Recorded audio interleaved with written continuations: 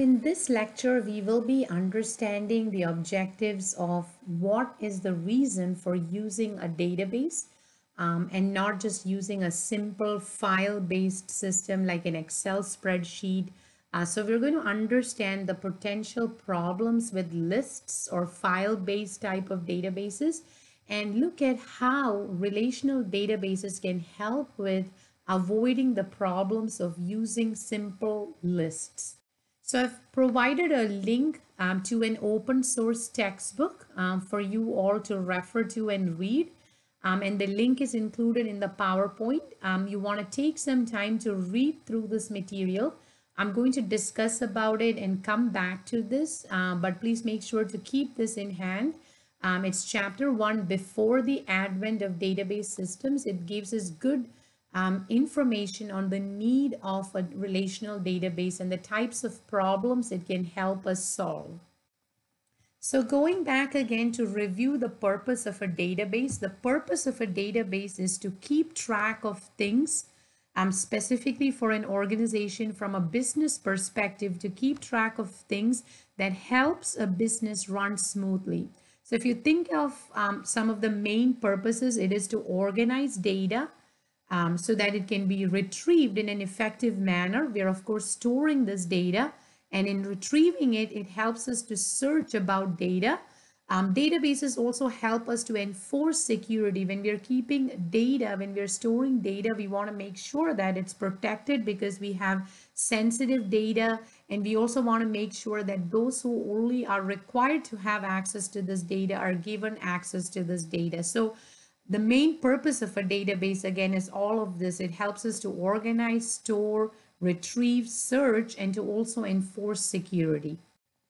So in order to understand the true purpose of a relational database, we can always ask this question: why not just use a simple list like like an Excel spreadsheet? Because it's useful for searching, it's useful for tracking, we can store data.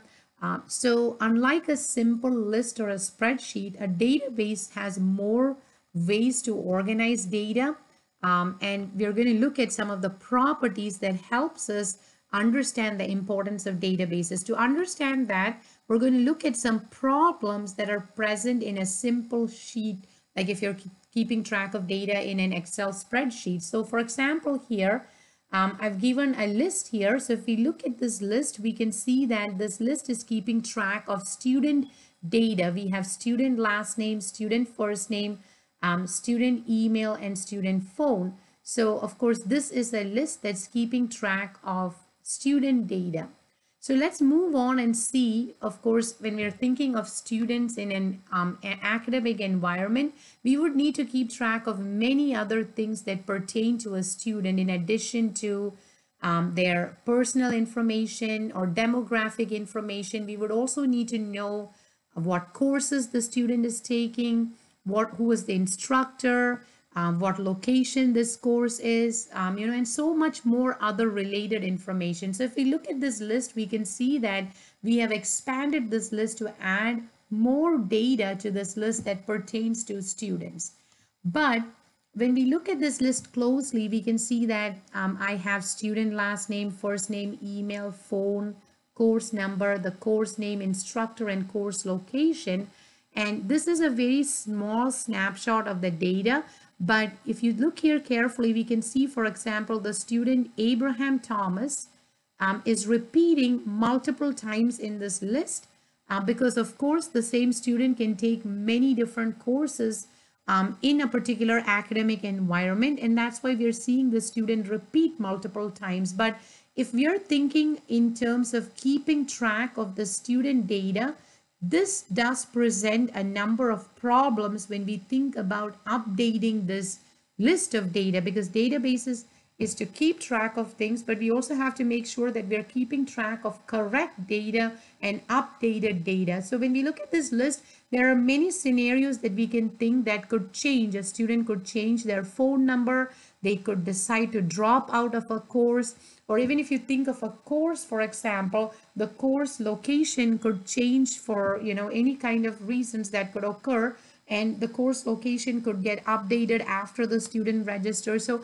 when we have changes like this and you have the same data repeating multiple times, updating this data can present a number of different challenges, because we would have to go to many different locations to update this data, and that is prone to errors sometimes. So this is some of the problems that are present. So when we think about storing data in an Excel sheet, there are problems when aspects get updated for users, when there are changes, or when new things get added in here. So if you want to add a new piece of data, like there's a new instructor that comes in and an old instructor leaves and we need to update that instructor information, we would have to go into multiple different locations if there's a change that happens, and that can present us with a lot of different problems when it comes to keeping track of data. So the summary of this is that a simple Excel spreadsheet will present problems when it comes to updates,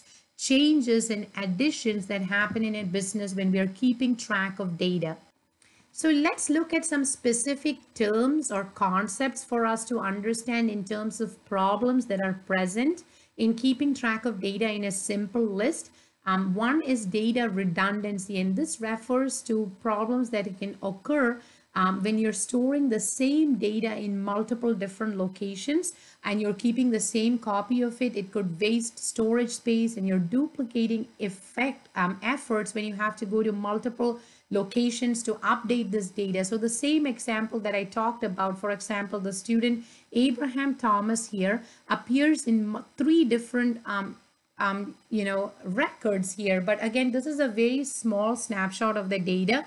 If you think of an actual student database, this could mean many different records. And if there's a simple change, we have to go into these different locations and update it. If not, we might not be sure which is the most accurate record of it. So data redundancy is something that we want to avoid as much as possible. And this refers to keeping track of the same type of data in many different records or in different lists, because it can present inconsistency issues.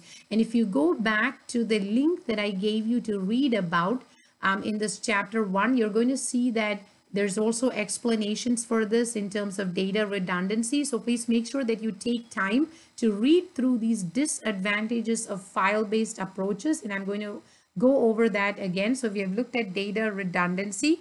Concurrency access is also an important property of databases. And what does concurrency means? It's the ability to allow multiple users to access the same record without affecting the transaction processing. So a good example of that is right now, this is an add drop period. Even here at GGC, many students are looking at sections, adding and dropping. And this means that multiple students are accessing banner, looking at the same resource at the same time. We want to make sure that multiple people can see course information at the same time, but also we want to make sure that the transaction is happening smoothly. So if a student sees a seat that's available, a student can, it's actually available, right? Because multiple students can try to register for a class that has one seat at the same time. So the database system makes sure to lock this process to have concurrency access. And that also brings us to the next concept, which is data isolation. It's a property that determines when and how changes made by one operation becomes visible to the other concurrent users. And this is an important concept when you have multiple users accessing the same resource. An example is two students at the same time trying to add or like get into a section that has only one seat. Like if you think about bank accounts, for example, you can have joint users. So multiple people at the same time could try to withdraw amounts of money that could at some point, if you don't take care of it carefully, could cause problems for the business. So again, database ensures that data isolation is maintained when there is concurrency access, when multiple people can access the same resource. Now, think about this. These properties are naturally not available in a simple spreadsheet. And in an environment where data is housed and multiple users can access this resource, concurrency access, data isolation, these are very, very important properties, as well as data integrity. So when we are maintaining data in a database, we want to make sure that it's correct and consistent. So consistent means storing data in the same format. So if you think about, for example, data types like dates, for example, social security number, telephone numbers, people can enter this data in many different formats, right? So a database, we can have rules that ensure that data is stored in the same format. So we have a consistent format for date types, telephone numbers, social security numbers, so that when we have to search for these types of data that could have multiple formats, we are maintaining a consistent format. So again, this is something that a database system would take care of, whereas a simple list or a file-based system would not be able to control it as much as possible. Similarly, security is an additional problem when we are maintaining data. It's very important to make sure we have the right security policies in place. And again, databases are powerful. There are many different settings that we can set up in a database management system to control which groups of users have access to which types of data. So that's also another important aspect. So again, to summarize, we have talked about some problems that are present in lists that databases can help take care of. So going back again, you can come to this resource and read about data redundancy, isolation, integrity, security problems, and concurrency access to again review what these concepts refer to. So again, to come back and sort of understand the concept of relational databases, let's take a look at the spreadsheet that we were looking at that keeps track of student data. So again, we have update, insert, and delete problems in this data set because you have the same data type repeating multiple times. You have the same student listed multiple times. You have the same course listed multiple times. And information pertaining to instructors that are also listed multiple times. So if we have data that is added, inserted, or updated, we can have challenges when it comes to consistency of the data. But let's come back and look at this list here where I'm only keeping track of student data. So here I have the student last name, first name, email, and phone. In this particular list of data, if a student is repeated only once and information about that student changes, we only have to go to this one record. So if Abraham Thomas's phone changes, we only have to come to this one row here and make that change. So let's go and look at this set of list here where I'm only keeping track of the course data. I have my course number, name, instructor, and location. In this particular set of data, if the instructor last minute for the course changes or the course location has to change, the college administrators only need to come to one location and make that change because we're only keeping track of it in one location. So you might think, how is that possible? That's what we're going to learn about in relational databases. It's called relational databases because we can relate separate lists together. And that's how we can bring this data together. But we keep it separate to avoid update, insert, and delete problems that can happen. So when you look at these two lists individually, there's very less problems when it comes to updates and deletes as opposed to this list where you have the same course where we're keeping track of everything in one list. It's repeating multiple times, but if we break it into separate lists, we do not have that problem. So again, if we compare our slides together, these two slides that we were looking at, the major difference here is that we've broken it into two separate lists, which each list keeping track of a specific theme. So some points for us to note, and we're going to review this and learn this in more details in our upcoming week. If we keep track of a single theme, we do not face the redundancy and isolation problems that we would as opposed to keeping track of everything. So the concept of relational databases is to identify the major themes that we want to keep track of and to keep track of it in separate lists. So we break the list into multiple themes, and then what we do is we relate these tables or themes. Eventually we'll learn that we call these tables together, and that's a more effective way to organize this data and yet still pull it together to answer questions. So again, to summarize, in relational databases, we break themes into separate lists. We then relate them together and we call each list as a table. Okay, so we're going to take more time to learn about these concepts further, but this is the foundational concept of relational databases. So again, just to review some of the important things we have talked about, as we started by looking at why can't we just have a simple Excel spreadsheet? Why do we need to have a database? So we talked about some specific concepts. Again, make sure to go back and review this in this reading as well.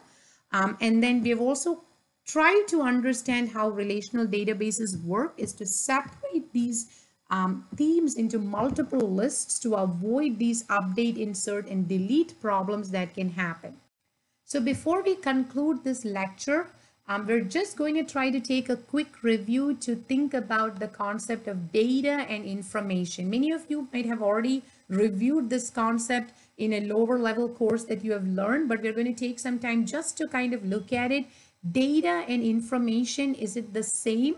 Many times we might interchangeably use that, but we have to keep in mind that data refers to raw individual units of aspects that we are keeping track of. So examples include date of birth, social security number, first name, last name, account number. These are all examples of data. But when you put this data together and give it meaning, it becomes information. So for example, if I look at student GPA, by calculating from all the grades that a student has taken in a semester, that becomes information. If I go and look at the sales in a particular business and I total it to say this is the total sales, I'm looking at that data, manipulating it, and that becomes information. Other examples, average sales, max, minimum sale. All these are examples of information because we're looking at this data and putting it together to give meaning for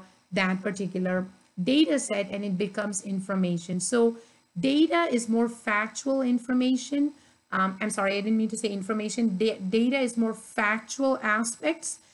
So it's measurement, statistics. But on the other hand, when you take this data and give it meaning, it becomes information. So in a relational database, again, we will learn this in a more details as we keep moving on, but we keep track of data in a list which we call a table, and these tables have column names associated with it which we call as fields, and it also has rows or what we call as records. So these are some basic concepts, but we're going to take time again to learn these in more in depth.